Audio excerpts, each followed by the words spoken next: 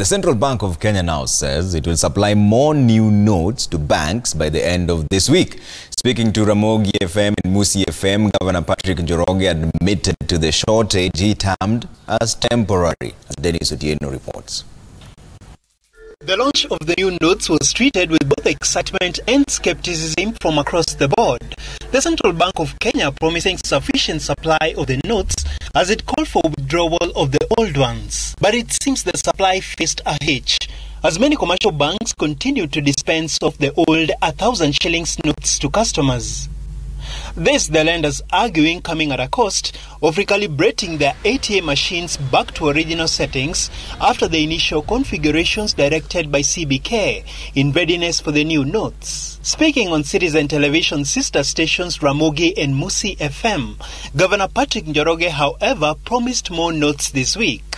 At the beginning, we were distributing the new notes all over the country, kuonja, so that people can have the feel and get to know how it is and all that. Insiders at CBK had initially attributed the shortage to operational hitches, even though the bank remained mum of the issue until this morning. But from last week, we began now to put out all the notes.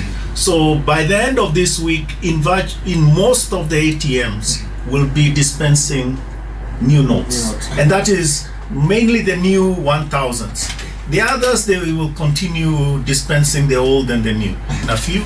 But we expect that by the end of this week, the majority of the ATMs and even the transactions over the counter will be of 1,000s will be the new 1,000s. So, and that is the pace we are going to continue. We still have 2 months to go.